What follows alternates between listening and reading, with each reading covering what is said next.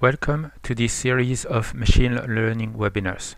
My name is Arnaud, and this is the last webinar in a series of 5 conducted by Paul de Groot, Hardeep and myself, all of DGB Earth Sciences. The first webinar, presented by Paul de Groot, introduced the theory of machine learning and neural networks. The second webinar, also presented by Paul de Groot, gave a more detailed introduction on deep learning and other new algorithms. It was followed up by a first webinar by Hardeep on seismic applications, log applications, and seismic to log applications. The fourth webinar showed how to synthesize training data with Syntroc in order to use it to train machine learning models. This webinar will present us the link between the OpenDetect machine learning plugin and Python, and especially how to create and add new models within this new machine learning platform. First, I'll be presenting the link between OpenDetect and Python, how to install OpenDetect, the machine learning plugin, and the Python environment using the OpenDetect installer. I'll briefly show how the link can be set up and customized before given a global overview of the machine learning application. In a second part, I'll present the two Python packages that have been written by DGB Earth Sciences, odpy and dgbpy. Finally, I'll show example Python scripts that utilize these modules in a research mode. Let me start by presenting the link between OpenDetect and Python that will be part of the new major release 660 of OpenDetect. In this slide, you can recognize the OpenDetect installation manager with a slightly modified user interface. To facilitate using Python with OpenDetect, it will be possible to install a Miniconda 3 installation with virtual environments set up to run the machine learning plugins workflow. A default environment will allow the workflow to run on as much modern machines as possible, although sometimes slowly, depending on the workflow. A GPU-enabled environment will also be provided to take full advantage of the GPU processing capabilities of the Python package Tensorflow. The link with OpenDetect and Python can be set up and customized through a dedicated settings dialog in the OpenDetect Utilities menu. It will point to the Python packages installed using the installation manager by default, if they have been installed. This dialog contains a testing tool and allows launching a console window with the selected environment activated. Such window can be launched anywhere in OpenDetect with the shortcut Ctrl-T. For the users who have installed their own Python at system level, or which are using a distribution of Python such as Anaconda, the Python settings can be altered to have OpenDetect use it directly, instead of the Python distribution provided with OpenDetect. Please refer to the documentation to ensure that such external environment contains all packages required by the OpenDetect machine learning plugin. Finally, this dialog will be further extended to allow the user to provide the location of its Python source code such that it becomes accessible to extend the capabilities of the machine learning plugin by adding new custom models to train on. Until now, OpenDetect was very much a standalone application containing all required tools to run seismic interpretation workflows. It must be realized that one cannot set up a link to Python without switching to a multi-application ecosystem. While OpenDetect remains the focal point for viewing the data and managing the database, the machine learning plugin is a dedicated and separated application which is the starting point for all machine learning workflows. It integrates and displays the output of a Bokeh application, which is a Python user interface embedded inside the machine learning user interface. The Bokeh app offers a modern mechanism for selecting the model parameters pulled out directly from their Python classes. While training or predictions are done, Python scripts are running as daemons to run the Python code and interact with the machine learning plugin application. Finally, the Python Tensorboard application is utilized to monitor the training progress for TensorFlow models, and its output is rendered in a web browser. I will now present briefly the packages odpy and dgbpy that have been written for the machine learning plugin. The odpy package is mainly used to provide necessary logging tools and integrate with the OpenDetect application and database. It also contains an extension of the h5py module, which makes it easier to read and write HDF5 attributes. The dgbpy package contains three main modules. MLApply is the direct access for any training or prediction workflow. MLIO is the access point for reading the example files created by the OpenDetect machine learning workflow. HDF5 contains the implementations for reading the example and model files. dgbkeras contains the Keras training parameters and default models. Keras contains the user interface for the Bokeh application for the Keras models. Keras classes contains the implementation of a Keras sequence class that provides training and validation data for training purposes. dgbscikit contains the Scikit-learn training parameters and default models, whereas SQ-learn contains the user interface for the Bokeh application for Scikit-learn models. I'll now show you some examples of data extracted prior to the training before showing examples of simple scripts that rely on the two packages odpy dgbpy. The two main Numpy arrays are always extracted regardless of the workflow, X data and Y data. Some compartmentalization is added to allow retrieving the data only for a logical subset of the whole dataset, per wells, per picksets, per 2D lines. I'll now start OpenDetect and show you how such example files can be read in Python. After starting the OpenDetect application, one can launch the machine learning plugin by using the dedicated icon in the DGB plugins toolbar. Then I can get an activated console window by using the shortcut Ctrl-T, and you can note that it takes Python some time to activate the Python environment. From this console window, I can launch my preferred IDE. In this case, it will be spyder, using the corresponding executable. Then the first script that I'll present will show how to retrieve information on the example files with the dgbpy mlio getinfo function.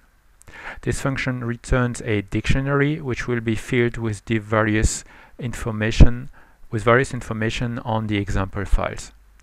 So if I browse to this start script, this very simple SAS script, I have to provide a file path, which is the file created by OpenDetect when you extract data for any workflow, and thereafter all I have to do is call the getinfo function on these files to get a dictionary. Now this dictionary I can display with the variable browser here in spyder, and it will show me basically what kind of workflow I'm looking at, the input shape of the extracted data, the output shape of the extracted data. If we are running a classification, like for a pickset classification workflow, I'll have also a full list of the classes to be predicted and also the class names to be predicted as defined during the extraction, data extraction part. I also see again the image shape. In that case will be different. It will be a tiny kubelet. Output shape is 1 because we are only predicting a single class code at the time. And for wells, it's about the same story. This is a supervised lithologic prediction, so I have the litho codes to be predicted the output log name, which is supposed to be predicted, and workflow, and more information on the survey in which the data has been extracted, and so on. Once we have this kind of header file information, we can also see how we can pull out models, default models, from the dgbpy module. So this is achieved in this case with the dgb Keras module, and I'll be using the get default model function, which takes as input the dictionary we've extracted before, which I'm extracting in the very same way, and I am telling the system I want to get a LeNet model for this information, for this kind of example file. So that will allow the input information on the kubelet size, the image size, and the number of input attributes to directly be retrieved from the dictionary into the get default model function. Once this is done, once the model is created, we can use the summary function from the Keras models to print an overview of the topology of these various modules. So if I go back to the start, so to this pixet model, I can see that it consists on a number of convolutional layers, activation layers, dropout, until a dense layer at the end, which has, for number of nodes, the number of classes to be predicted. In that case 9. Then if we go to another example, for a log prediction example, it will be a more simple model, because everything is 1D, and it all comes down to a single activation layer with the 4 lithologic codes. Finally, for the image example, I can see here the image size, 128 by 256 pixels, and one input attribute image, but I can use in OpenLaTeX, I can extract and use more than one attribute to provide channels for the images to be trained on. Eventually, the output image has the same size as the input, and again, one single output attribute. It is also possible to get in a more direct way a default LeNet model or UNet model, but directly providing a boolean to let the system know if we are running a classification or a continuous property prediction, providing the shape of the input data and the number of attributes to be used. Number of output attributes. So this is getting these default models. Once we have the data, well, the header information on data and the default model, we can try to seek for the data itself. And there are two ways to do that. If we want to get all of the data in one of these example files, then we can use the getTrainingData function of the MLIO module. So that is what I'm just gonna run now. It's already done, and it returns a data pack which contains the same dictionary as before with all the information inside it, but it also contains the two NumPy arrays that you have seen on my previous slide. One for the input to the model, one for the output to the model, so that's the quantity to be predicted. You recognize the image dimensions, the number of input attributes, the number of output attributes, and the 70 here is the number of images which are present in that file. So in this case I have 70 images, 70 2D images in a file. If I'm looking at the pixet classification example, I have 1300 kubelets with a dimension 17 by 17 by 33 pixels, and one input seismic attribute. If we look at the same data for the wells, we have a very large number of data points, which is often the case because we are 1D, 5 input logs, 1 output log to be predicted. Now, while this is a quick and easy way to retrieve the data, when we actually do training, we'll effectively switch to a different function, which is the getScaledTrainingData function from the MLApply module. This one, unlike the previous one, will split the data into two parts. One part which will be made ready for training the model, and one part which will be left for the validation of the training accuracy. Again, it's based directly on the file name where the example data is stored. And then if I'm looking now at the output of the getScaledTrainingData function, it's again the same dictionary, but the X data has been split randomly into an XTrain NumPy array and an XValidate NumPy array, with the same image dimensions as before, and a random split of these 70 images according to this ratio, to this fraction, between 56 images for training, 14 for validation. Same for the output of the model.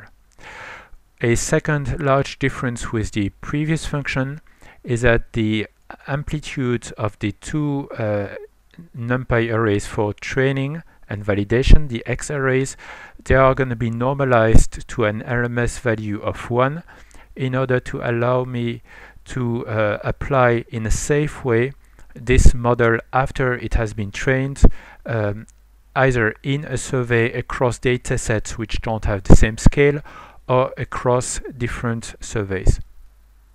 So we'll always have a normalized input being presented to the model. Once we have the data, we are now running in a position where we can run the training. That can be done in different ways. The most direct way from far to train your data, if you want to train it inside certain IDE, is to use the doTrain function of the MLApply package, with again as only input to this function the example file name, and as only output the base file name of the file in which we'll store the resulting model. So the training will start reading the data, will split the data between training and validation, will run all the epochs of the training, so in that case 15 epochs, until we have reached a good training accuracy. So you see that the accuracy increases with the number of epochs, and eventually it will save the model with that base file name. And there we'll see a huge advantage of using spyder and our terminal in a way that they have been set up automatically by OpenDetect, is that this entire ecosystem is aware of the OpenDetect database and the OpenDetect application as well, and actually the model which has been saved has directly been saved in the NLA folder of my current survey right now. And I can furthermore go into the Machine Learning Control Center, open the corresponding workflow. So this was a seismic bodies workflow, and if I look down on my list of stored models, I can see the model which has just been saved as a result of being trained in spyder, and it is completely ready to be applied in order to run that prediction on my dataset, on any dataset of that survey, either on single inline, single crossline, and so on. Now, if you want to go further into this, so far this is just replicating what would happen if you would use the train tab in the machine learning plugin. Now, if you have your own Python repository and UNet model, I would assume you would have some kind of code looking like this. Like these are the examples you can find very easily in the web, and where you basically define your model for a given size by adding all the layers which are supposed to compose the convolutional model. And eventually you'll be providing also the optimizer function to be used, the loss function to be used, and how you want the accuracy to be monitored. So in this code you have the entire freedom to define the model as you want it, to change the parameters as you want it. And I'll now let you see how such a model can be integrated in the environment. So in order to integrate that into our training workflow, we'll have to write a script such as this one, where we import the required items from the dgbpy package, but I'm also gonna import the function, the module which I wrote myself externally, so which is not provided by OpenDetect. Now, once this is all imported, I'll get the input data pack again with the getScaled training data function, from which I can get the input shape of corresponding to this dataset, the number of input attributes of this dataset. I'll pull out the model by calling the required function of the of my own module. I can get the default training dictionary, the default training parameters from the dgbpy module, which I can use to customize and run a number of epochs or a given batch size before that is given to the train function. So if I run this now, I'm going to run this training with my custom model as defined externally, and well, the training will basically be working just like in the previous example with the doTrain function for up to the required number of epochs, and thereafter I'll take care of writing this to the OpenDetect database by using these functions of the MLIO module of dgbpy. And in the same way as before, if I look in the NLA folder of my survey, I've just been able to write this model trained on data extracted from OpenDetect, but using an external model in such a way that, again, if I go back into the OpenDetect machine learning control center, I open the corresponding workflows. That's an image-to-image workflow.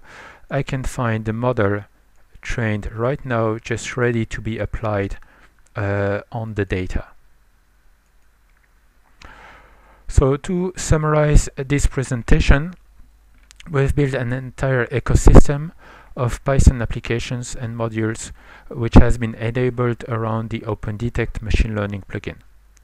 The plugin extracts data from the OpenDetect database into the widely supported open source HDF5 format data container.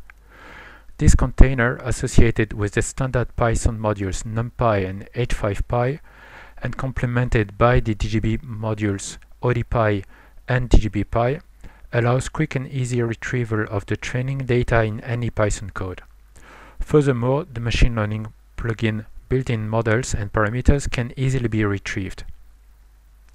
An appropriately equipped machine learning Python environment to develop and train new models can be installed using the OpenDetect installer. Plenty of model architectures are available online and can be edited in a dedicated Python environment such as spyder or eider. This presentation showed how a custom model architecture can be extracted with the machine learning plugin by running just few lines of code in the spyder Python IDE. The trained model can be saved into the OpenDetect database and subsequently applied from the OpenDetect apply or prediction user interface. Eventually, it will be possible to train a custom model written in an external module directly from the OpenDetect training user interface. Do you have any questions?